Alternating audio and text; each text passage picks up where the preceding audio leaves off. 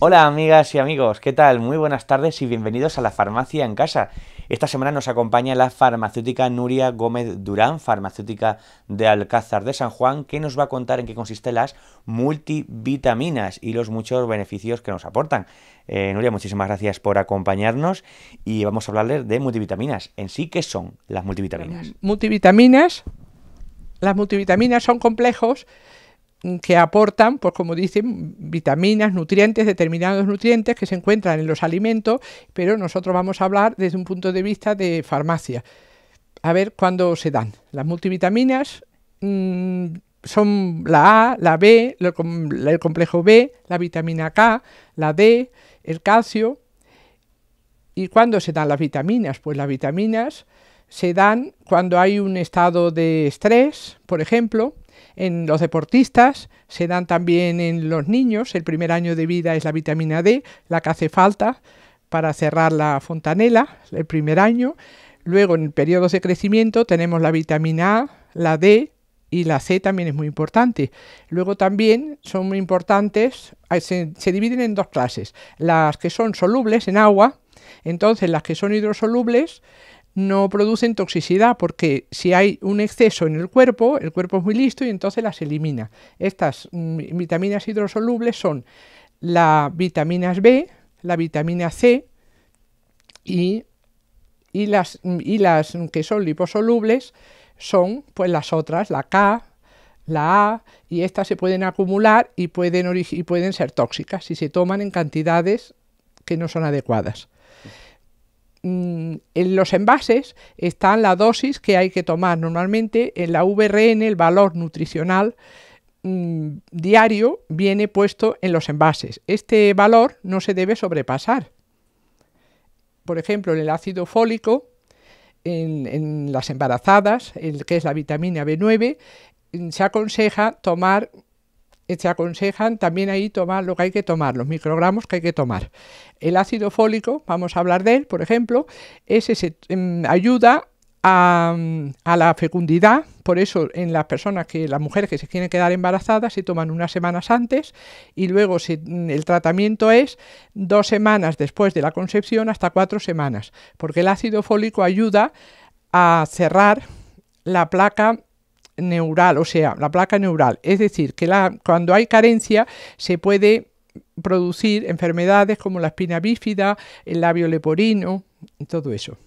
Luego tenemos la vitamina C, que es la vitamina, digamos, ahora es el tiempo porque también refuerza el sistema inmunitario. Al reforzar el sistema inmunitario evita catarros y al estar más fuerte pues aumenta las defensas. La vitamina C también es muy importante en la absorción del hierro y en la absorción del calcio.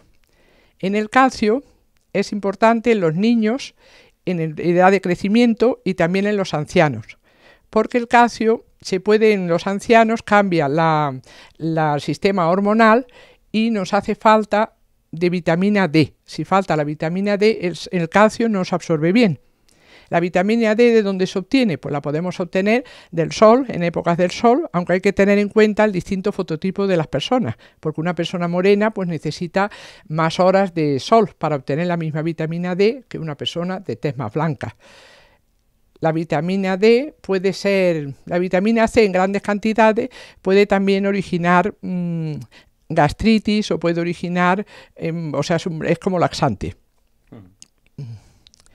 Y vamos a hablar de las otras vitaminas, las del complejo B. Las del complejo B son las vitaminas de la memoria, de las transmisiones cerebrales, digamos, de los estudiantes, en época de estudiantes y eso, hay los complejos que funcionan bastante bien.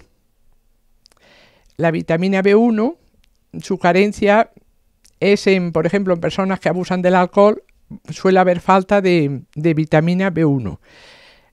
La vitamina B6 es la de la serotonina. La de la serotonina es la del estado de ánimo. Entonces, su carencia puede dar lugar a depresiones, irritabilidad. Tenemos también la vitamina B12 y todas ellas pues ayudan a eso, al funcionamiento del sistema nervioso. Y Nuria, ¿pueden sustituir a una dieta?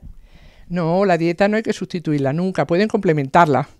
En épocas de esto, en épocas de estrés, en épocas, por ejemplo, los deportistas, en los deportistas añaden mucho las vitaminas oxidativas, porque al haber un estrés se queman oxidativo, pues entonces interesa la A, interesa la C y lo de los huesos, la C y el calcio. Luego tenemos también la vitamina K. La vitamina K es la que estimula la producción de protrombina. Entonces es muy importante, claro, es indispensable la coagulación de la sangre. La vitamina K solo se puede dar por vía parenteral y tiene un factor importante sobre el corazón, porque la vitamina K evita que se forman trombos en las arterias. Entonces, claro, es un protector del corazón, es fundamental para que no haya un infarto, haya algo de eso, la vitamina K. El ácido fólico no he dicho, bueno, viene el nombre del ácido fólico de la palabra folium, que en latín significa follaje, porque se encuentra mucho en las verduras, de hojas verdes grandes, en el brócoli, las espinacas, en todo eso, y por eso se llama eso. Sí. La vitamina B12, vamos a ver, esa es la vitamina de la anemia perniciosa. La vitamina de la anemia perniciosa se descubrió porque había personas que tenían una carencia debido a que tenían una enfermedad autoinmune que atacaba las células parietales de las paredes del esófago, y entonces al atacarlas no producían el factor intrínseco, y este factor es indispensable para la absorción de la vitamina B12, y así se descubrió. ¿Cuándo son convenientes tomarla?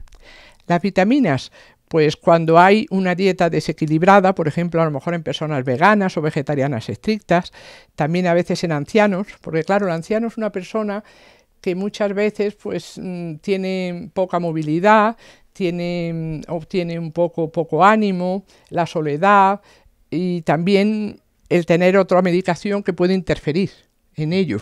Eso también influye. Entonces ahí sí conviene, puede ser de una gran ayuda. Los ancianos han visto que faltan vitaminas, pues muchas veces de todos los tipos.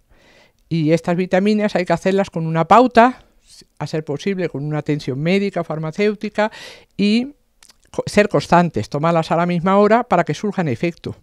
Hay que decir que nos aportan muchos beneficios. Sí, la multivitamina sí, es como un empujón. Para estados un poco carenciales, pues es un empujón. Y Nuria, ¿cuánto tiempo hay que tomarlas? Pues ahí depende, porque por ejemplo en la caída del pelo, ahí se suelen tomar como mínimo durante 3 meses, la caída del pelo. Pero hay otras que a lo mejor conviene tomarlas más tiempo.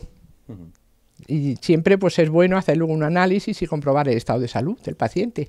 Pues ahora ya por último, Nuria, vamos a dar unas recomendaciones finales, ya genéricas. Bueno, con recomendaciones, pues vamos a ver, en estado de crecimiento la vitamina D y la vitamina C, luego también el magnesio para el estado de los huesos en personas mayores, para evitar osteoporosis, roturas. Es bueno el magnesio porque hace que se absorba el calcio y la vitamina D. Bueno, pues Nuria Gómez Durán, farmacéutica de Casa San Juan, como siempre, todo un placer y gracias por acompañarnos en este programa. Pues muchas gracias a vosotros, ya está. Gracias. Gracias.